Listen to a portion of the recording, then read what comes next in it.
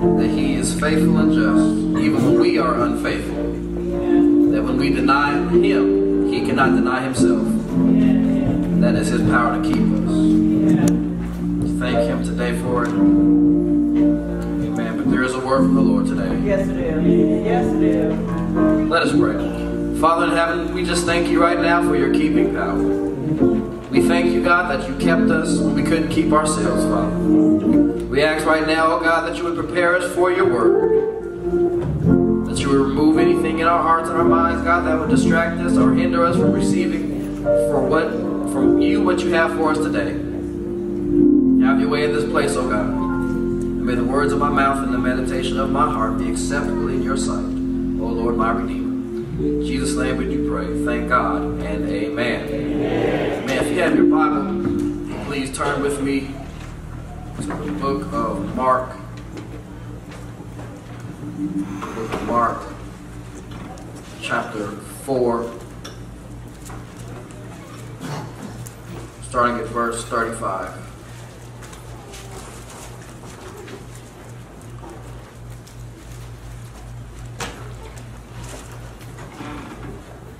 Mark chapter 4, starting at verse 35. When you find it, say amen. Amen.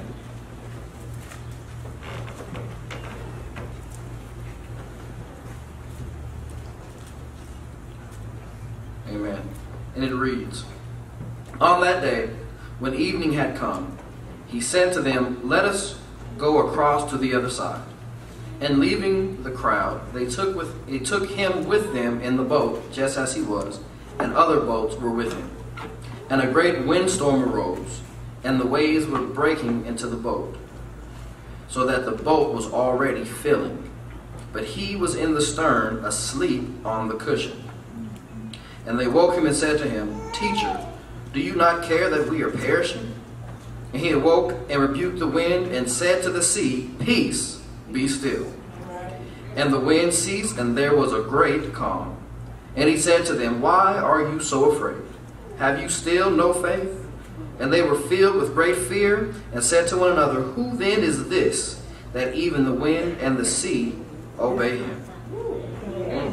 39, one more time. And He arose and rebuked the wind and said to the sea, Peace, be still.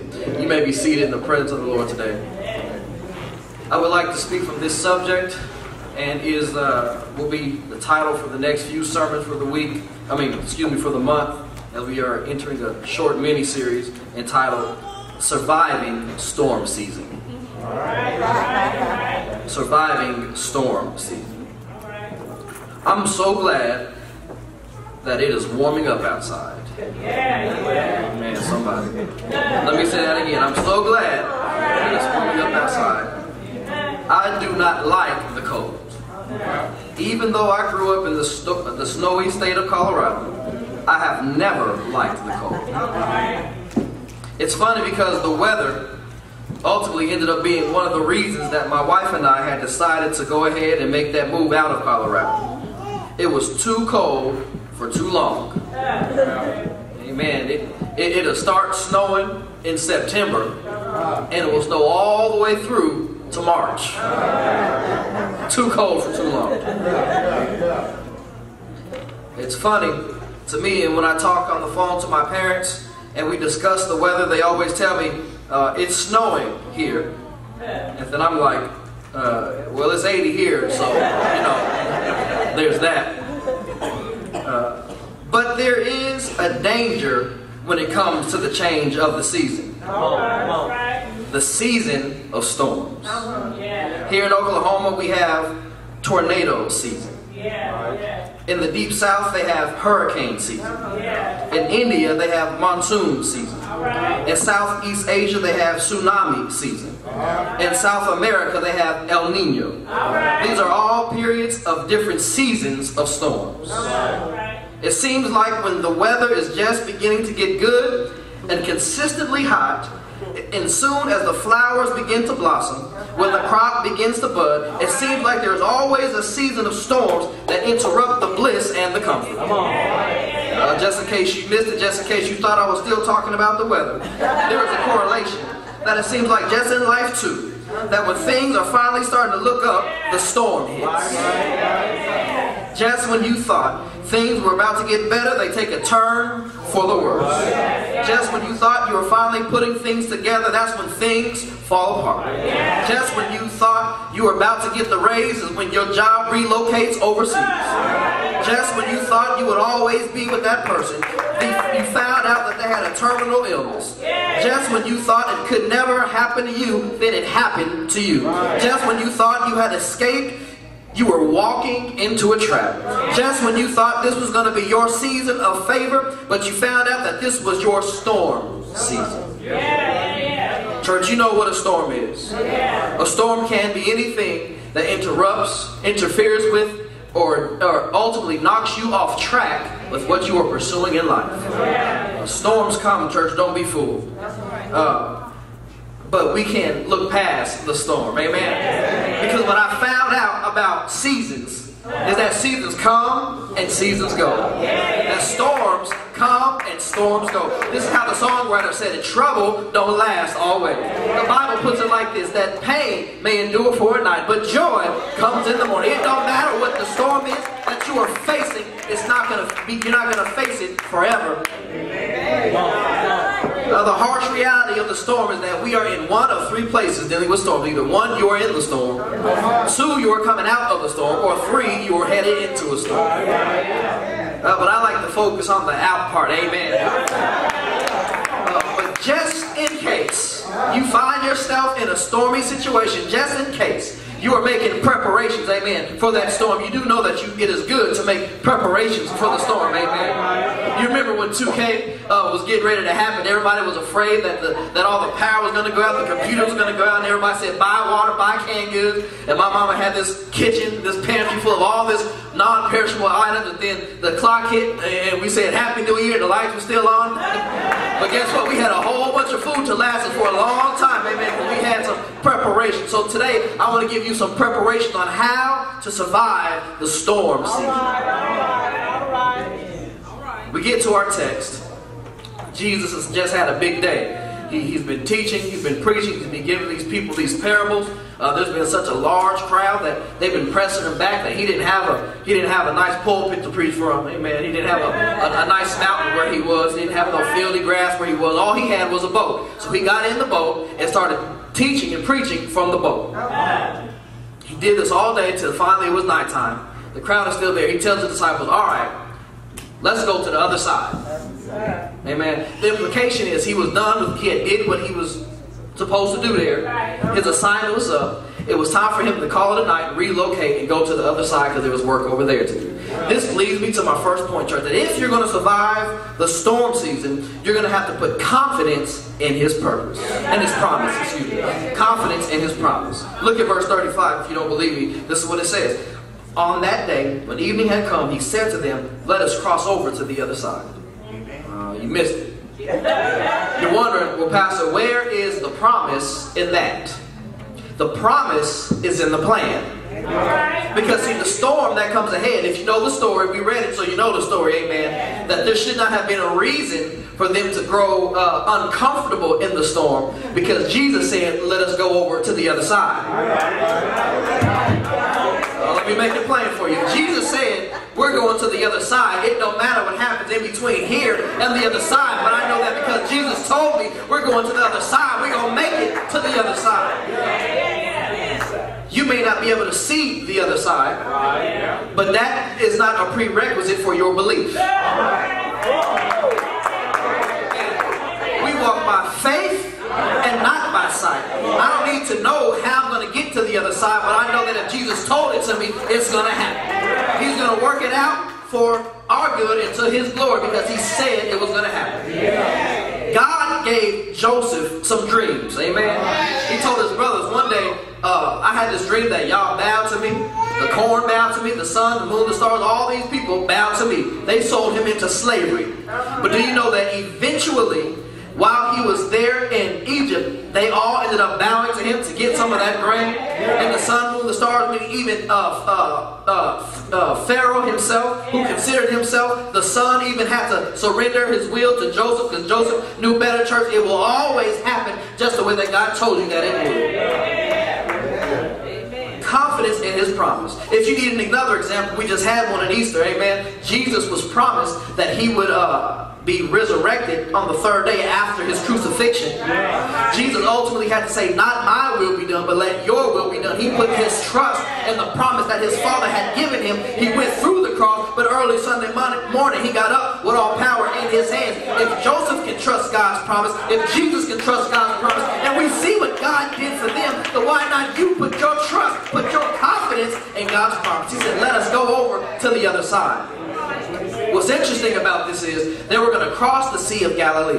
They were in Galilee, they were in this region, but they had to cross to this neighboring town to Gennesaret. Amen. But the problem with this is it was a windy travel. If you knew anything about the maritime on this particular part of the Dead Sea, you knew that it was windy. Because the way that the mountains are set up, the way that the wind comes down, if you're going to cross, it was more than likely going to be a rough passage by boat. It was the quickest passage, but it was rough. So it's interesting to know that Jesus determines that we're going to take not the scenic route. Amen. We're going to take a shortcut, but it's going to be rough. And all this time you wonder, why are you going through this situation? Why is this storm before you? Why are you in a tough spot? Maybe God is trying to get you somewhere quicker, but it's just going to take a bumpy route. Amen. And that's a word for somebody. I don't know who I'm talking to, but somebody says, why couldn't I just let this thing play out? Why did I have to go through this, that, or the other? But this, that, or the other could have kept you from somebody else on the outside. Amen. Come on. Traffic is backed up. You on your way home from work. Amen. You had your mind set on this meal that you want to go to such and such, but no, there's a detour. Amen. Little do you know that God put you on this track, because had you gone that way, you may have had a head-on collision. So you just be satisfied with the route that God has paved for you, and be content that maybe God has saved you from some things that you couldn't save yourself from. In any case, I'm going to put confidence in his promise. Because when I found out that God has never broken a promise. They used to say he's a doctor that's never lost a patient. He's a lawyer that's never lost a case. My God has never broken a promise. The Bible says that he is not a man that he should lie, nor the son of man that he should repent. So if he said it, it's gonna happen. God just gave me something for you, church, but you can't trust God's promises if you don't know what he promised you.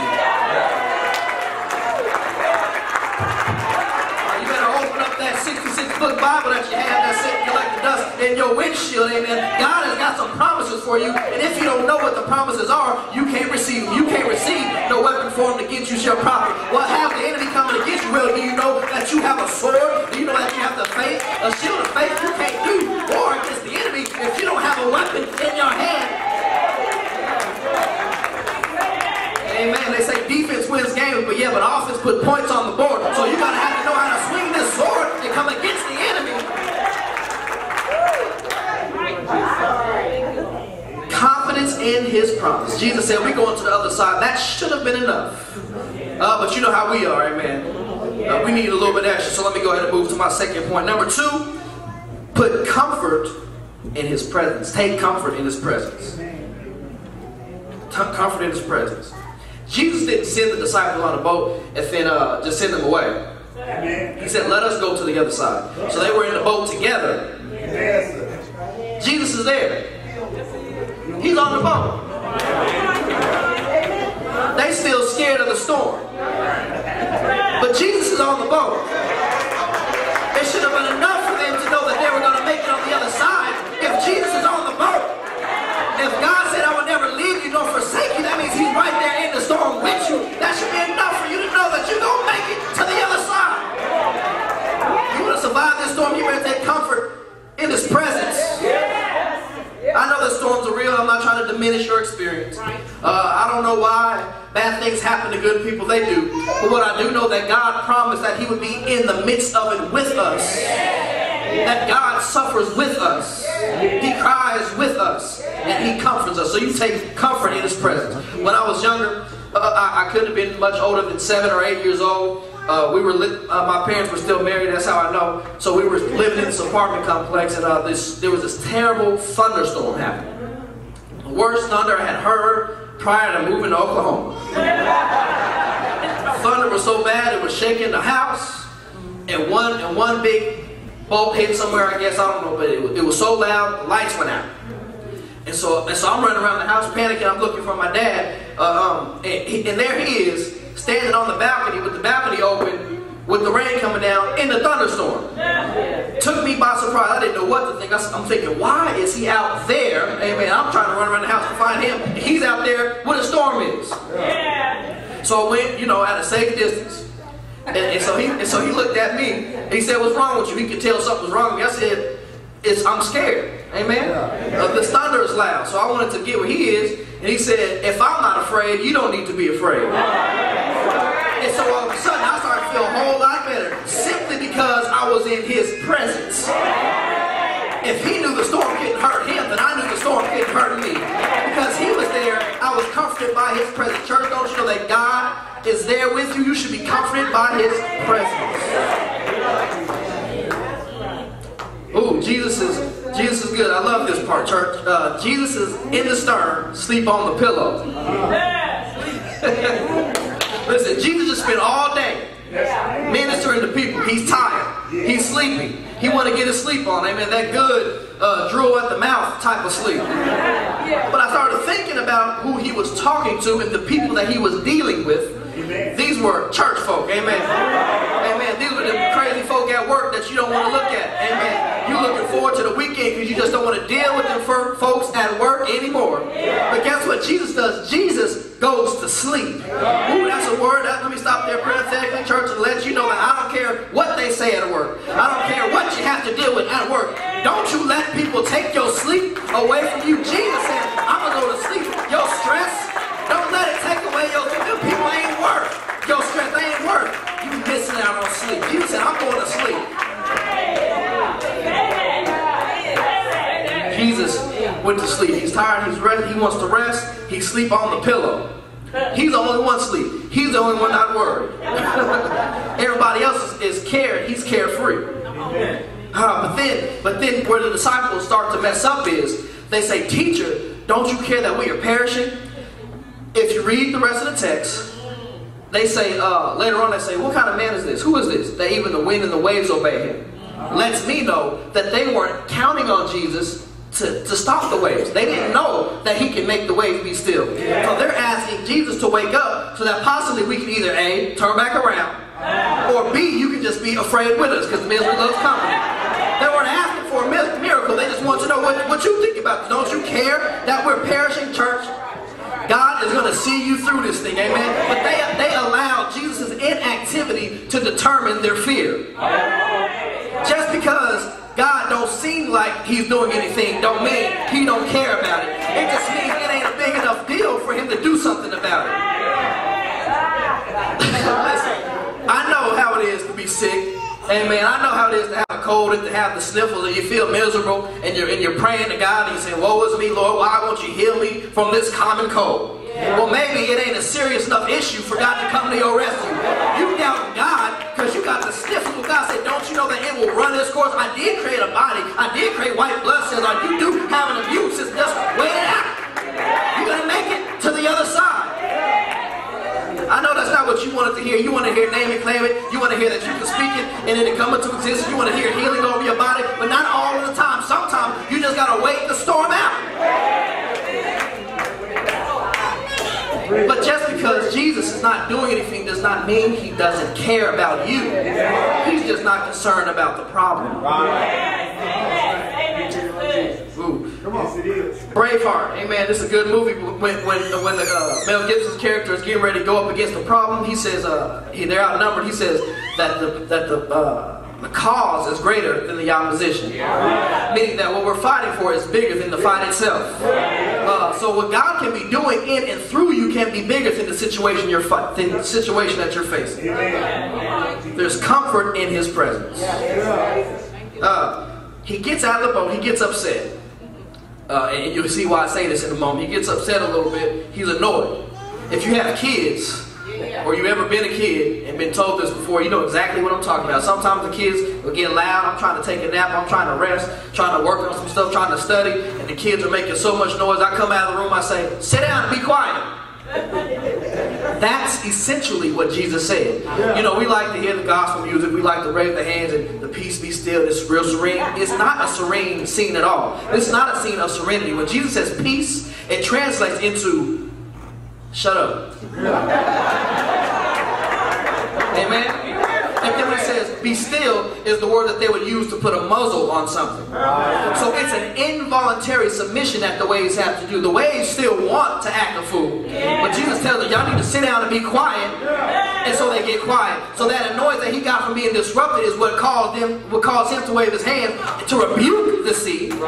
He didn't just talk to it. He rebuked it and tell it to sit down and to be quiet. Church, that's how it's got to be for some of us today. That you have situations going on in your life. You can't get up and just talk to it. You can't get up and be real nice to it. You can't be serene and try to do all this prayer, hands, and all this kind of stuff. You got to get mad at some point and say, enough is enough. You need to sit down and be quiet. Sickness, you want to sit down and be quiet. Depression, you want to sit down and be quiet. Low self-esteem, peace, be still. Poverty, peace, be still. Failure, peace, be still. Doubt, peace, be still. Is there anybody in this place that wants to speak to your situation, that wants God to speak to your situation and say, peace, be still? God is Lord over the sea. And they should have known about this. Amen? They should have known about this with this peace be still. Now there's comfort in his presence, and when he says this, it's good to know that he's there. But my third point is this. After you put confidence in his promise, after you take comfort in his presence, 3, you need to consider his power. Consider his power. The peace be still is real good, but the story doesn't end with him controlling the wind and the waves. There has to be a realization of who God is and what he does so that he can get the glory for it. God doesn't just work miracles in our life for the sake of you just having a miracle done for you. He works the miracles so that he in turn will receive the glory. It is to reveal something about him that is greater. Amen? So he says, peace be still, everything stops. Let them know right off the bat that he's God. Only God can control his creation. Amen. I'll do it. Only God can control his creation. So when he says, peace be still, talking to the wind and the waves, that would have been enough for me to say, hey, I don't have to doubt anymore. I was on this boat. Now tonight the boat's breaking up. The water is up to our ankles. But he said, peace be still, and it stopped. What other questions do you need to have? What other proof do you need, church? Didn't he heal your body? Didn't he provide for you when you couldn't provide for yourself? You didn't know where the money was coming from, but you had food on the table. It was like Jesus was in your own house, breaking food and feeding your family. You didn't know where it all came from. How did mama feed all these people on Thanksgiving with just 2 fish and 5 loaves? But he did it somehow. I don't have a reason to doubt. Consider his power. Jesus says to them,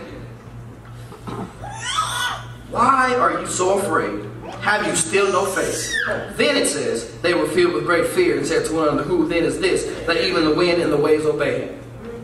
Interesting that it wasn't the other way around. After the rebuke, then they get afraid. Why are you so afraid? Have you still no faith? You have little faith in other texts. And so here's my observation. In chapter 1, he cast out demons, healed a multitude, and he cured a paralytic. Chapter 2, he healed a paralyzed man. He embarrassed the Pharisees. Chapter 3, he healed the man with the withered hand, and he had to deal with his mother and his brothers. In chapter 4, he preached and teached like never before. So his answer, why do you still have no faith? Based on what you've seen these past few times, based on what you've seen in chapter 1, 2, and 3 of your life, why all of a sudden in chapter 4 are you doubting what he can do? If he did it in chapter 1, if he did it in chapter 2, if he did it in chapter 3, if he did it in chapter 4, if he did it in chapter 45, if he did it in chapter 50, however old you are, whatever chapter you are, if he did it previously, he can do it again. The Bible says that he does not change. Amen? How did Ty Trippett say it? If he did it before, he'll do it again. Same God right now, same God back then.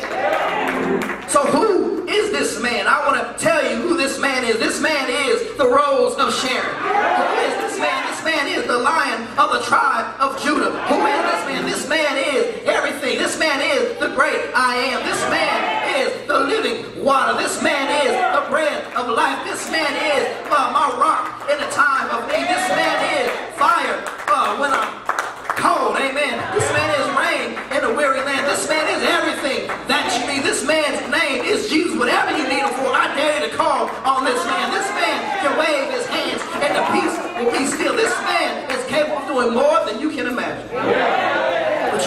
consider his power, church.